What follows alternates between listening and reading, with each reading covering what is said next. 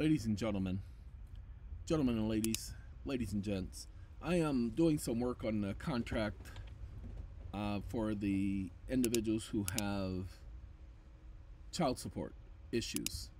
And what we're doing is we're putting together the contract in such a way, it will be about 10 to 11 pages, in such a way that it brings forth certain points that, let's just say, nobody wants you to bring up. For instance, the birth certificate operates as a contract. Now, most people, no, it doesn't. Yes, it does, you ignorant morons. Sorry, there are a lot of ignorant morons on this planet. There are so many.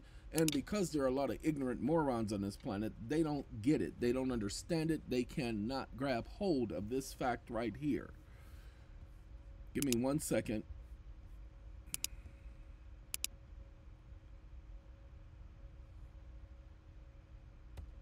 Whereas, comma, a birth certificate,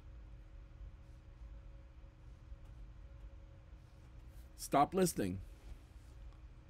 Ladies and gentlemen, a birth certificate can be seen as legal evidence, and we're going to put legal here because it's legal means statutory. Evidence of a contractual relationship between the individuals named on a certificate, i.e. the mother, and the government agency that issued it. This is because by accepting and using the certificate, a person is deemed to have entered into a contract with government, agreeing to abide by its laws and regulations. That's why it can be utilized as a secondary ID for identification purposes of so-called citizenship. Now y'all hold on, got more work to do, so I'm gonna pause y'all. Okay, ladies and gentlemen, here is what I put in there. I've been going through the system for about, I don't know when we started this, but it has to be at least 15 to 20 minutes.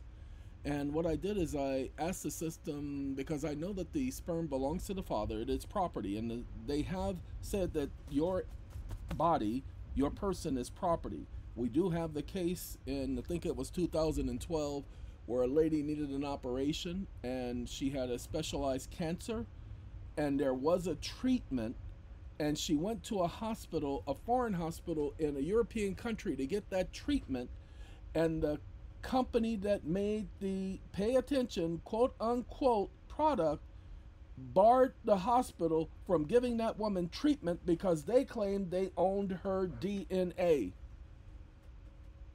Ladies and gentlemen, how is it possible for somebody else to own your DNA? Which is why we have contracts like the one I'm producing, so that you can amend those agreements. You must understand that's what the contracts on SAAlimited.com is all about. Even in this agreement, we're putting in a coupon.